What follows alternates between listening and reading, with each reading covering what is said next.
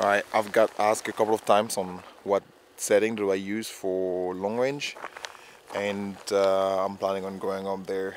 But what I do try to do is, if I lose signal, at least the drone will rise up and go towards where I am and get signal back and take over the drone. So the few key that I have is, I will show you on Betaflight now. Hey, it's the siege. Woo. Once again, here we go. Know the name, know the flow. Turn me up a little more. You know you whack, I'm a maniac. Well, you know I'm black to the bone. Pick a place, pick a date. I go cool, pick a load. I'ma run this town. Yeah. Hey, don't die in this town.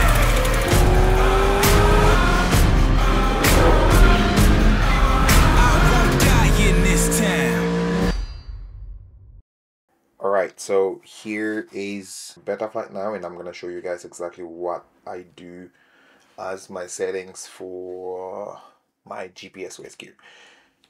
So the first thing you need to do is to understand what can you do with your drone and what can't you do. So if you don't have experiences with flying long range, what I would suggest is that you fly places where you're confident with, and then you go further and further, and you do trickier and a riskier flight, throughout you know what you're doing.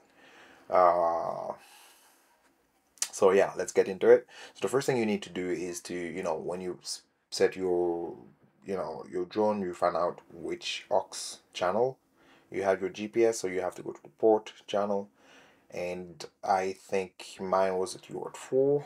And if you could look here on the UART4, I have this one as GPS. Check in here, save and reboot. I'm not gonna do that because my settings are good. So you just do that yourself. After clicking GPS, let's just do it, save and reboot, and it open again, and we go to the configuration. So in the configuration here, that corner here, I use U-Blocks, and I highly suggest you guys use U-Blocks because that's the best out there. I don't use the Autobot, it just doesn't work for me, but those two, you have to use them. Like, these two have to be checked. Don't ask me why, just go ahead and do it. The set point home ones, I use it because if I crash up, up in the mountain and I deactivate, I don't want the home point to be set there. I want the home point to always set of where I plugged in the battery for the first time. So this, I put it there. You don't have to, but I feel like it's great for me. I put it there. And here, since I live in Europe, I technically should have this one, or could have this one at the European satellite, but I don't see the use for it. Auto detect is good for me, and Betaflight is smart enough to do that. And yeah, you can choose to wherever you are, but I just leave on auto. Save and reboot, always do. And then you go to your mode tab. On the mode tab, after you put your arming, you have to have angle mode. I will explain why soon. Then you have the GPS rescue, beeper, flip after crash.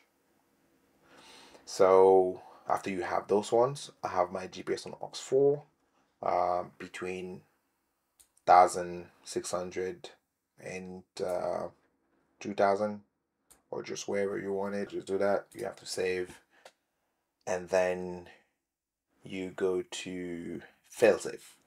And remember, all we talked about is really, it's pretty basic, and all those are great. I've been fine. I find like a lot of tutorial about it where they explain exactly what's going on and what's not.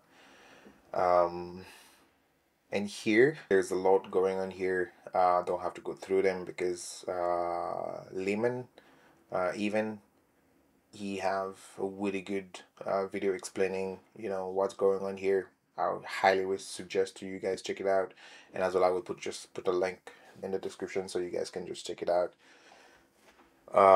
yeah, I will highly recommend that you guys check it out because he goes in details and explain exactly what those do and not so. So I feel like this is my settings and that has worked great for me. And some of them is because I have a lot of wind where I fly, and I fly pretty high sometimes and pretty far, so those will work pretty good. So check his video and yeah, you find what works best for you throughout his explanation, of course. So all that, when the failsafe happen, the stage one is that the drone is waiting for you to put an input. After you don't put the input, after X amount of time, you put it here.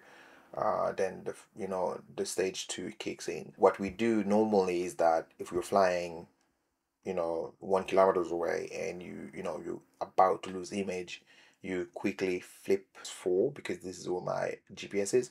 So you flip your switch and you initiate GPS rescue. What about in case where like it happened to me where I had clear image, good image, but I fell safe, so I couldn't flip the switch. So what happened is that the stage one happened. When stage two happened, the GPS rescue was on hold and the angle mode was on hold. So this is what happened.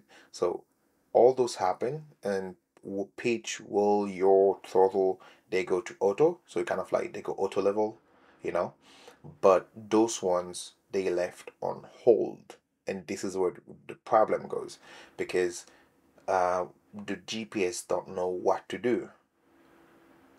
So I don't really know exactly how to explain it, but what happened is that this one kicked in, but this the Betaflight didn't know which aux to check on because this was on hold.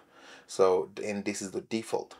So what I found out is that I come in here and take this one, put on set, and my angle mode. Remember I talked about angle mode earlier.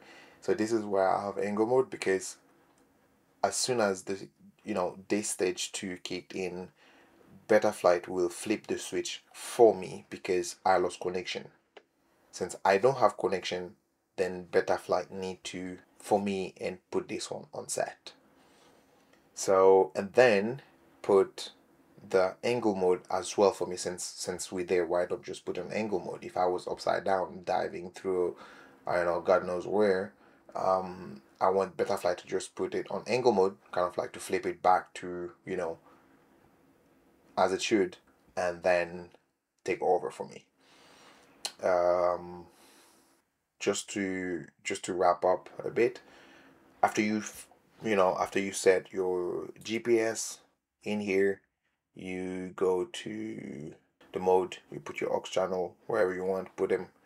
um, you have to come in fail safe, set this one as as you want, as you wish, and then you make sure that the aux 4 or aux 5 or aux 6, I don't know where you put your GPS, is set on set, and then you put a value what your GPS rescue would be.